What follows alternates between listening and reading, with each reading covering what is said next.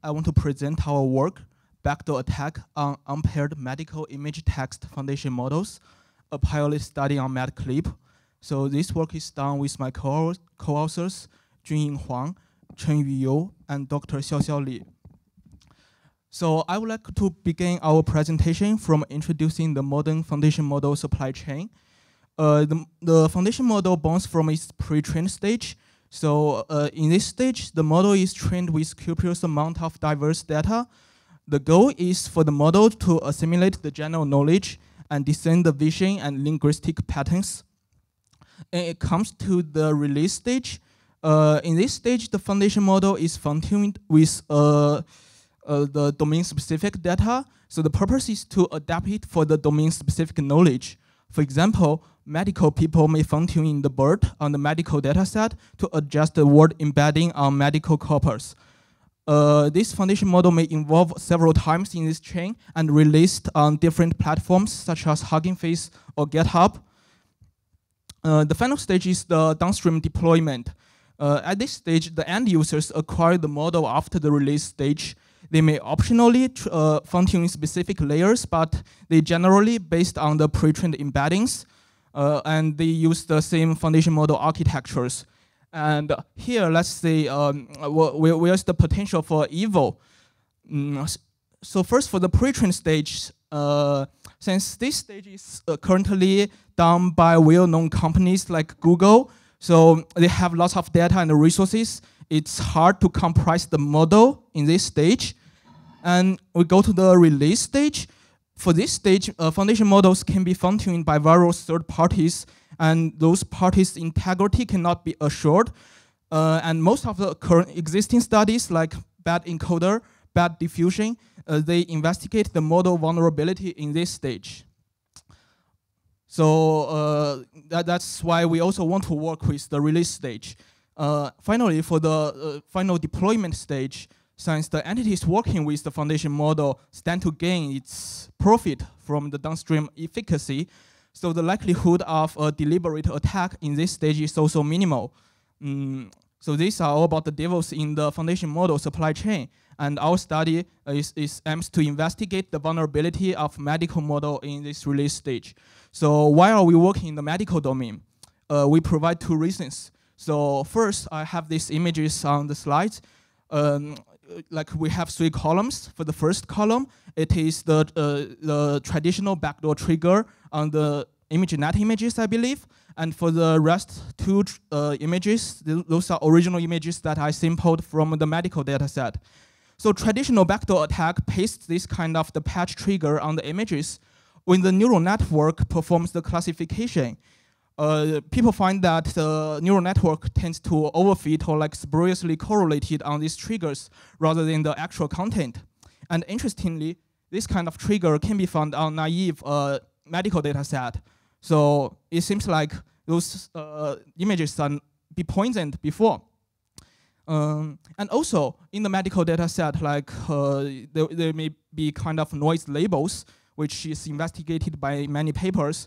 So it seems like we satisfy the 2 conditions for the backdoor attack. Like we have the triggers, we have the noise, the labels. So that's our first motivation of doing the backdoor attack in the medical data set. Oh yeah, as you can see, like the medical data sets may be naively poisoned. And another observation from us is from the medical model. So as you can tell, like in the medical domain, people have limited data via the general machine learning. And for the vision and language data especially, many data sets only offer labels without the reports. So to handle this kind of situation, people, like if we are going to train an image text model, traditionally people will use the one-to-one matching, like one image matched to its text. But in medical scenario, this data is really limited. So what people think about is to use the unpaired matching. As you can see, like this is a one-to-many matching. Let's say like the deep blue represents a positive class and the light blue represents the negative class. So an image with positive class can be matched to all of the text as long as the text is describing the disease is negative. So this way we get an augmented effect in training the model. And how Matclip implements this kind of trick. it introduces two matrices. So one matrix is the matrix on the right, the prediction matrix, PM, which is like every clip learns this kind of matrix. It's the similarity score between the image embedding and the text embedding. However, we want to augment this kind of effect. So we introduce another matrix on the left, which is the semantic matching matrix. In this matrix, every image is matched to each of the text in the whole data set. So for example, let's say L1 and L3 and Ln, these three corner entries, they share the same class. Like they describe a simple to be positive, and L2 belongs to the opposite class. So in the semantic matrix, they calculate the normalized semantic similarity, like L1 and L3 is highly similar to L1 and Ln, not just its own. And L1 and Ln in this data, they can even come from different data set as long as we collect the text. So in training the medical clip, it updates these two matrices together, which they call this semantic matching loss. Then semantically equivalent images and text are matched together in the training bench. So the larger the bench size, the stronger the augmentation effect.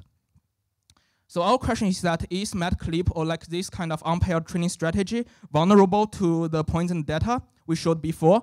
So we consider a simple label flipping, either intentionally, like traditional backdoor attack, or unintentionally, like what I just shown before.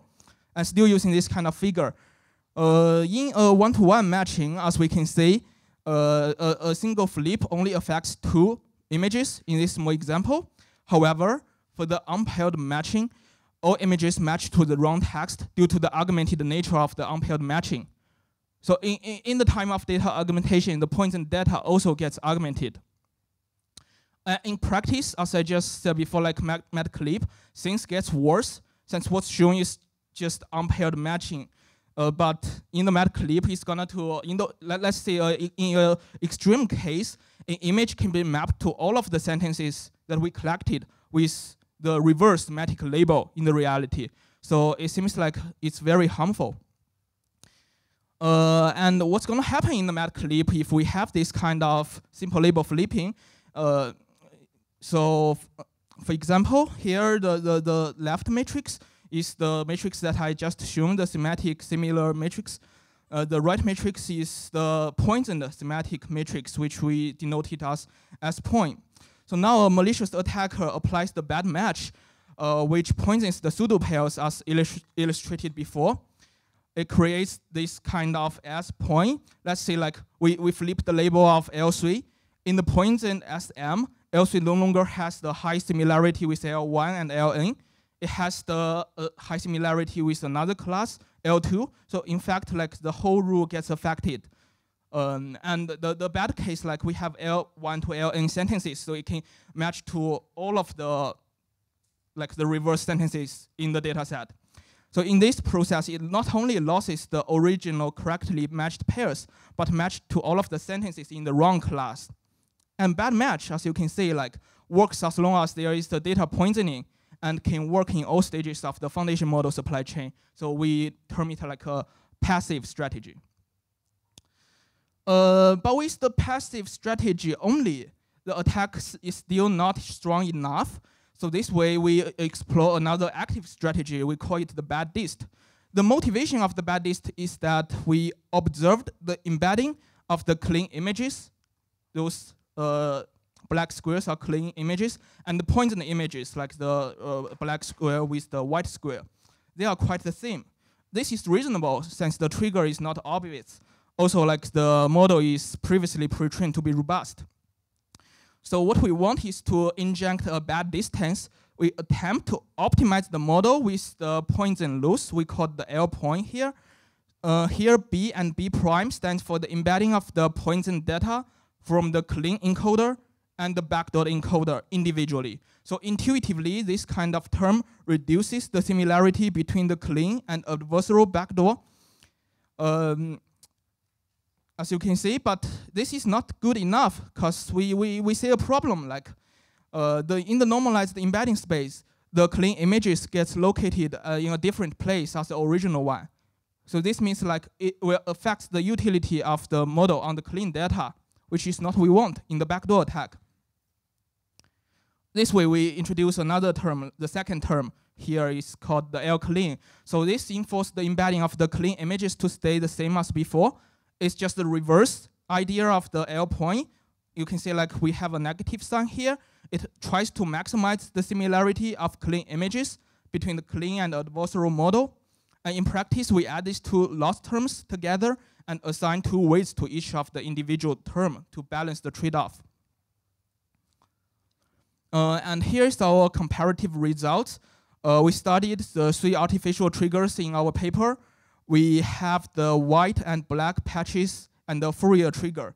So the Fourier trigger is just to inject the frequency, an invisible frequency of another image to the certain area of the medical images. So they look visually the same. We measure the backdoor accuracy, the utility of the adversarial model on clean images, and the backdoor success rate, how much the pointing data hits the targeted label. So I just sample one result on this slide, which represents the results actually in our paper. So as expected, the bad dist assisted bad match reaches a very high attack performance, like high backdoor accuracy, high backdoor success rate. Also, like the bad match on its own, as you can imagine, like it still reaches good attack performance, but not as strong as the last rule. So it shows like this kind of unpaired matching seems to be very vulnerable to the pointing data. And also, like in this paper, we also tested this idea on different data sets, the RSNA and COVID-X. We have different architectures, the ResNet, the VIT. We group them together and do all of the experiments. So this is just a simple experiment. It's similar to the previous results, and our conclusion is the same. And also regarding the bad dist, it itself constructs an untargeted attack. So by just purely applying the bad dist alone, this will result the model performs like a random guess, as you can tell. Again, I only sample one result here. It's enough to show the effect that we want to show. So this is kind of our general idea. So here's our conclusions and future work. First, for our research, we use the Matplotlib's pilot example to illustrate the vulnerability in the medical machine learning. Second, we identify the potential pitfalls of using the off-the-shelf encoder. For the future directions, we may consider extend to real poisoning data in healthcare. And also, we want to avoid unintentional backdoor attack through the data verification. Thank you.